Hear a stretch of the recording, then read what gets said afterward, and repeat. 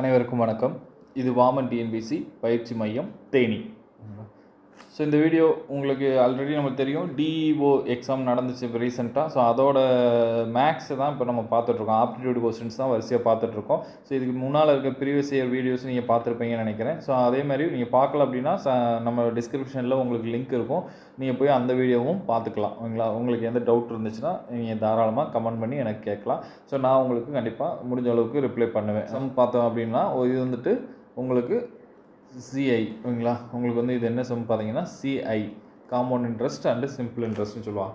So இது ஃபுல்லாமே இதில் ஒரு 4 கொஸ்டின் வரைக்கும் உங்களுக்கு கேட்டிருக்காங்க. ஸோ இது எப்படி பண்ணலாம் அப்படின்ற மாதிரி பாருங்கள். இது எல்லாமே சிம்பிள் கொஸ்டின் தான். உங்களுக்கு காம்பவுண்ட் இன்ட்ரெஸ்ட் சிம்பிள் இன்ட்ரெஸ்ட்டை பொறுத்த வரைக்கும் ஃபார்முலா தெரிஞ்சால் போதும், நீங்கள் எல்லா சமையும் ஈஸியாக போட்டுடலாம். உங்களை அதுலேருந்து அதை தவிர்த்து வேறு வெளியில் எங்கேயும் அவங்க புதுசாலாம் கண்டுபிடிச்சி கேட்க மாட்டாங்க.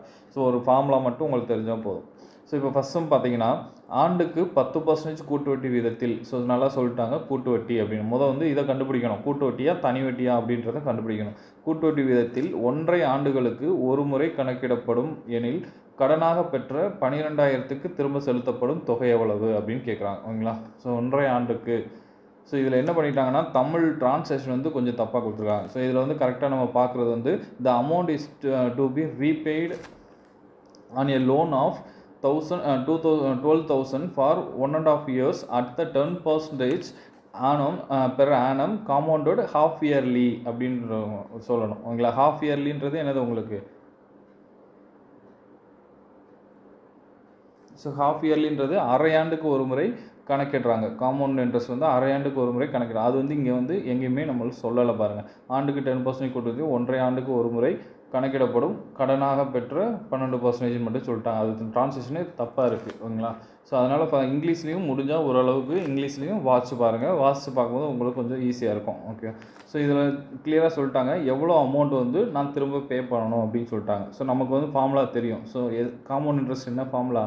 Amount is equal to principal P 1 + R rate of interest divided by 100 whole power n அப்படின்னு சொல்லுவோம். என்னன்றது எத்தனை ஆண்டுகள் அப்படின்றது தான் n. ஓகேங்களா? ஸோ நம்மளுக்கு இதில் கிளியராக சொல்லிட்டாங்க காம்பவுண்டோட ஹாஃப் இயர்லி, அதாவது அரை ஆண்டுக்கு ஒரு முறை அவங்க வந்து இன்ட்ரெஸ்ட் கால்குலேட் பண்ணுறதா அப்படின்னு சொல்லிட்டாங்க. ஸோ நம்மளுக்கு எவ்வளோ இயர்ஸ் கொடுத்துருக்காங்க?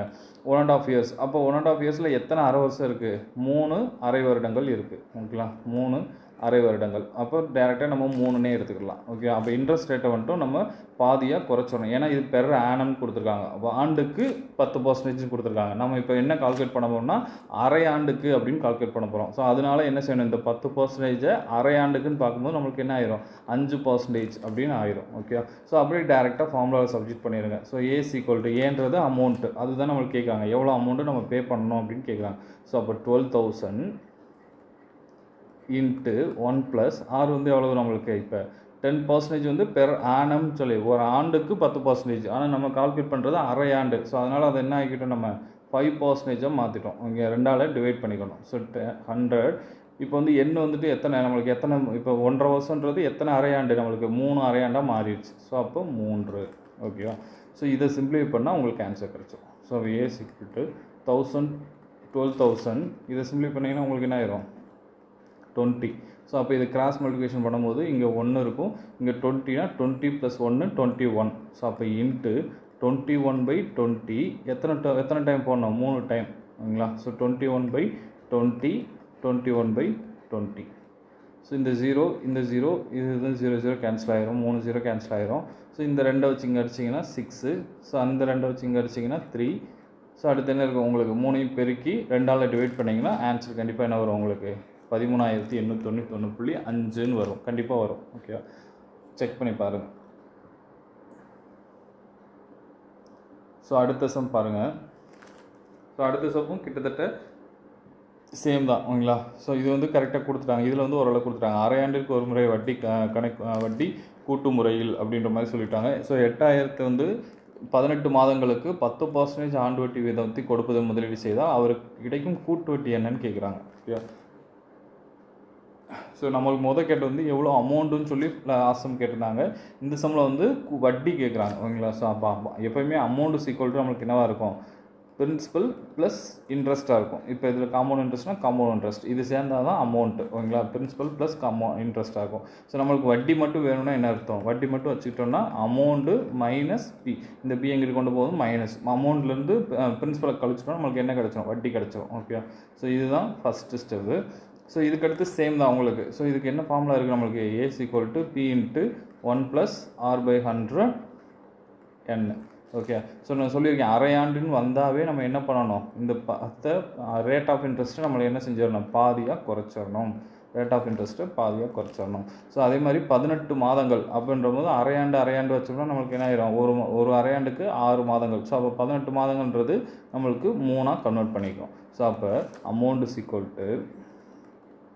P, அதாவது P வந்து எவ்வளோ கொடுத்துட்டாங்க? 8000, இல்லைங்களா? 8000 வந்து முன்னாலே கொடுத்துட்டாங்க, சம்மிலே கொடுத்துட்டாங்க. ஸோ 8000 × 1 + 5/10 வந்து நம்ம என்ன பண்ணியிருக்கோம்? பாதியாக கன்வெர்ட் பண்ணிட்டோம். ஸோ அது போக மேலே 3, ஏன்னா அரையாண்டுக்கு ஒரு முறை, அதனால், ஓகேங்களா?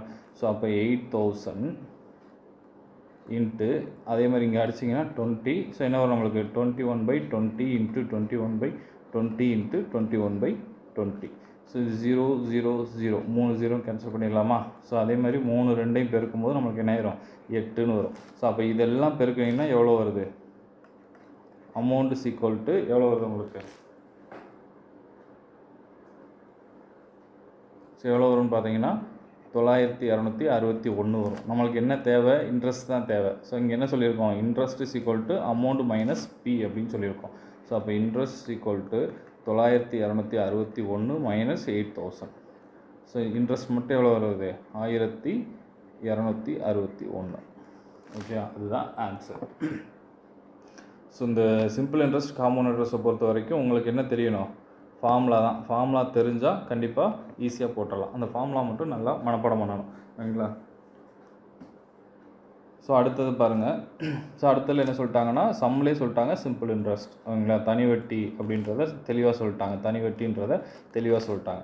ஸோ அப்போ ஈஸியாக நம்ம தனி வட்டி ஃபார்முலா யூஸ் பண்ணணுன்றது இங்கே தெளிவாக தெரிஞ்சிருச்சு, ஓகேங்களா? ஒரு அசலானது 12% தனி வட்டி விகிதத்தில் 3 ஆண்டுகளில் 17,000ஆக மாறுகிறது எனில் அசலை காண்க அப்படின்னு இருக்காங்க. ஸோ நம்ம அசல் கொடுக்கல, ஸோ அதுக்கு பதிலாக என்ன கொடுத்துட்டாங்க? அமௌண்ட்டு கொடுத்துட்டாங்க. ஸோ நான் சொன்ன மாதிரி அமௌண்ட் = என்னது நம்மளுக்கு?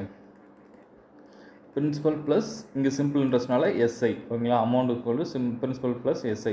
ஸோ இங்கே நம்மளுக்கு என்ன கொடுத்துருக்காங்கன்னா 17,000ன்றது அமௌண்ட்டு கொடுத்துட்டாங்க, பிரின்சிபல் நம்மளுக்கு கொடுக்கல. ஸோ சிம்பிள் இன்ட்ரெஸ்ட் ஃபார்முலா என்னது நம்மளுக்கு? வந்து சிம்பிள் இன்ட்ரெஸ்ட் = PNR / 100. ஸோ இதான் வந்து சிம்பிள் இன்ட்ரெஸ்ட் ஃபார்முலா. ஸோ அந்த ஃபார்முலா நான் இங்கே போடுறேன், PNR / 100, ஓகேவா? ஸோ இப்போ இதில் என்ன பண்ணலாம் அப்படின்னு பார்த்தீங்கன்னா 17,000 இதில் வந்து பியை மட்டும் தனியாக எடுக்கிறேன். அப்போ 1 + NR / 100 ஆயிருமா? 1 + NR / 100. ஸோ நம்மளுக்கு தெரியும் பி தான் நம்மளுக்கு கேட்குறாங்க. ஸோ எண் வந்து கொடுத்துட்டாங்க ஆல்ரெடி. ஸோ என்ன எவ்வளோ? 3 ஆண்டுகள்னு கொடுத்துட்டாங்க.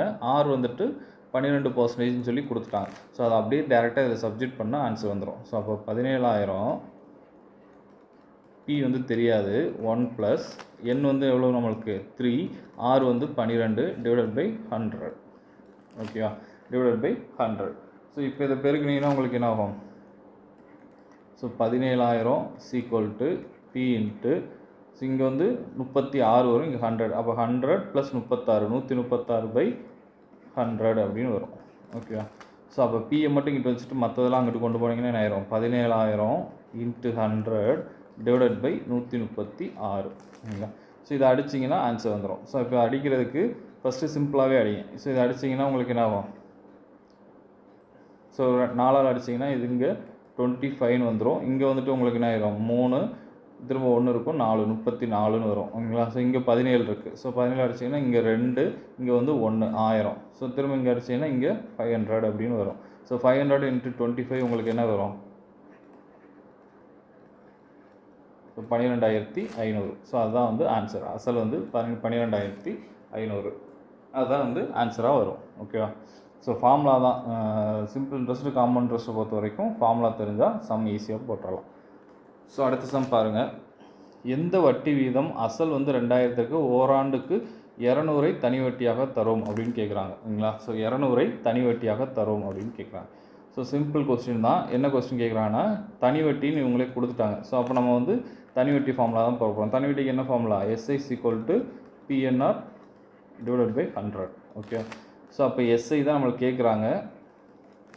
ஸோ இதில் என்ன இருக்குது? P வந்து எவ்வளோ கொடுத்துட்டாங்க? 2000. வருஷம் வந்துட்டு ஓராண்டு. ஆண்டு வட்டி வீதம் வந்துட்டு எந்த வட்டி வீதம், சாரி SI கேட்கல, எந்த வட்டி வீதம் தான் 200 வட்டியாக தரும்னு சொல்லிட்டாங்க. ஸோ அப்போ இன்ட்ரெஸ்ட்டு கொடுத்துட்டாங்க, நம்மளுக்கு வட்டி வீதம் தான் கேட்குறாங்க. ஓகேங்களா? வட்டி வீதம் தான் கேட்குறாங்க. ஸோ அப்போ இந்த 0 அடிச்சிடலாம். ஸோ இங்கே ஒரு 0, இங்கே ஒரு 0 அடிச்சிடலாம். ஸோ இதை அடிச்சிங்கன்னா 10. ஸோ அவங்க ஆன்சர் வந்து R = 10%. ஓகேவா? ஸோ ஆரை மட்டும் இங்கிட்டு வச்சுக்கிட்டு மற்ற எல்லாத்தையும் இங்கிட்டு கொண்டு போயிருங்க. கொண்டு போயிட்டு கேன்சல் பண்ணிங்கன்னா உங்களுக்கு ஆன்சர் கிடச்சிடும். கொண்டு போயிட்டு கேன்சல் பண்ணிங்கன்னா உங்களுக்கு ஆன்சர் கிடைக்கும். இதெல்லாம் சிம்பிளான கொஸ்டின்ஸ். ஸோ அடுத்த கொஸ்டின் பாருங்கள். அசல் வந்து 4000க்கு 4 ஆண்டுகளில் 12% வட்டி விகிதத்தில் கிடைக்கும் தனி வட்டியும். ஓகேவா? ஸோ 4000க்கு 4 ஆண்டுகளில் 12% தனி வட்டியும் 3000க்கு 8% கிடைக்கும் தனி வட்டியும் சமமாக இருக்கும் எனில் அதன் ஆண்டுகள் எவ்வளவாக இருக்கும்? இது வந்து தமிழில் வந்து கொஞ்சம் டிரான்ஸ்லேஷன் ஒரு மாதிரியா இருக்குது. அதனால் நீங்கள் இங்கிலீஷையும் கொஞ்சம் ரெஃபர் பண்ணிக்கோங்க. ஓகேங்களா? ஸோ என்ன சொல்ல வராங்கன்னா 4000க்கு 12% வட்டி போட்டு 4 ஆண்டுகளில் கிடைக்கும் தனி வட்டியும் 3000க்கு 8% போட்டு ஒரு குறிப்பிட்ட வருஷத்தில் கிடைக்கும் தனி வட்டியும் சமம்னு சொல்கிறாங்க. அந்த குறிப்பிட்ட வருஷம் அதுனா என்ன, எவ்வளோ வருஷத்தில் அந்த சமமாக கிடைக்கும், அதுதான் கொஸ்டின் நம்ம கேட்குறாங்க. ஸோ அப்போ என்ன சொல்லிட்டாங்கன்னா ஃபஸ்ட்டு SI 1ம் செகண்ட் SI 2ம் ஈக்குவல்னு சொல்லிட்டாங்க. கிடைக்கும் தனி வட்டி வந்து ஈக்குவல் அப்படின்னு சொல்லிட்டாங்க. இது வந்து தனி வட்டி சம்மு தான். ஸோ தனி வட்டி வந்து ஈக்குவல் அப்படின்ட்டாங்க. ஸோ நம்ம அந்த எண்ணு மட்டும் விடுபட்ட எண்ணு மட்டும் என்னன்றதை கண்டுபிடிக்கணும். அப்போ தனி வட்டி ஃபார்முலா என்னது? P1 இது வந்து 1 2 கொடுத்துருக்கனால நான் 1 2ன்னு எடுத்துக்கிறேன். ஓகேங்களா? P1 N1 sorry PNR P1 N1 R1 / 100. அதே மாதிரி P2 N2 R2 / 100. ஓகேவா? ஸோ 2 கொடுத்துருக்கனால 2 நான் எடுத்துக்கிறேன். 2 ஈக்குவல்னு சொல்லிட்டாங்க. ஸோ அதனால் நடுவில் ஈக்குவல் போட்டிருக்கேன். ஸோ இப்போ P1ன்றது இதுதான். உங்களை 4000 P1, இது வந்துட்டு N1, இது வந்து R1, 12%ன்றது R1. ஸோ அதே மாதிரி இதில் P2, இது வந்து R2, N தான் நம்மளுக்கு என்ன எத்தனை ஆண்டுகள் கேட்கும், N2 தான் நம்மளுக்கு கேட்குறாங்க. ஸோ அப்போ P1 எவ்வளோ வருது நம்மளுக்கு? 4000 இன்ட்டு 4 ஆண்டுகள் 12% வட்டி / 100 ஈக்குவல் டு. ஸோ அதே மாதிரி இங்கே பார்த்தோன்னா 3000 இன்ட்டு 8 வட்டி N தான் நம்மளுக்கு வேணும், N2 தான் நம்மளுக்கு வேணும் / 100. ஸோ அப்போ இங்கே இருக்க 100 இங்கே இருக்க 100 கேன்சல் ஆகிடுமா? ஸோ இந்த 30 இந்த 30 கேன்சல் பண்ணிடலாம்.